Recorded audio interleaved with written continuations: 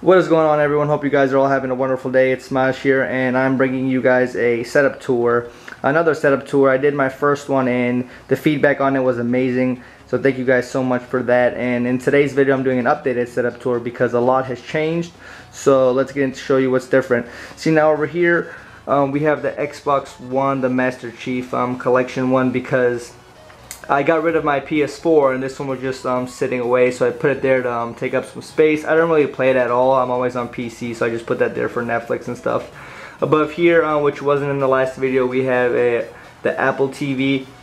I don't know if a lot of you know what that is, but you can like basically acts like a smart TV, turn your TV into a smart TV. And then over here we still have the same Vizio 32-inch TV that I love. That is a really good TV. I highly recommend it.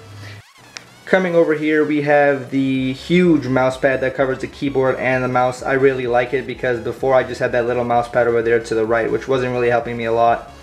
So I upgraded to this big thing and I like it a lot. Now getting into the keyboard, this is a Corsair K65 Lux mechanical keyboard with cherry reds with outstanding RGB lighting, which is really cool. You can change it to so many features with the app.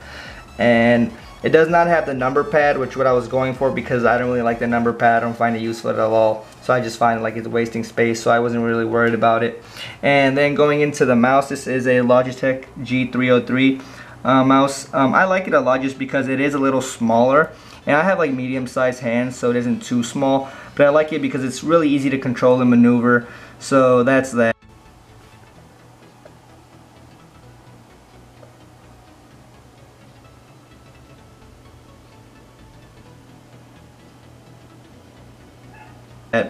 And over here we have the standard, the one I had from last time, the 27-inch curved MSI monitor.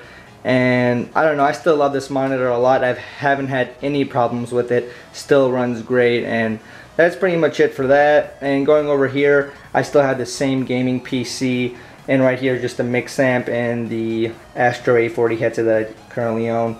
So that's pretty much it for the gaming setup. I hope you guys did enjoy it. Let me know if you guys want to see anything else, and thank you guys for all the support that you guys have given me lately.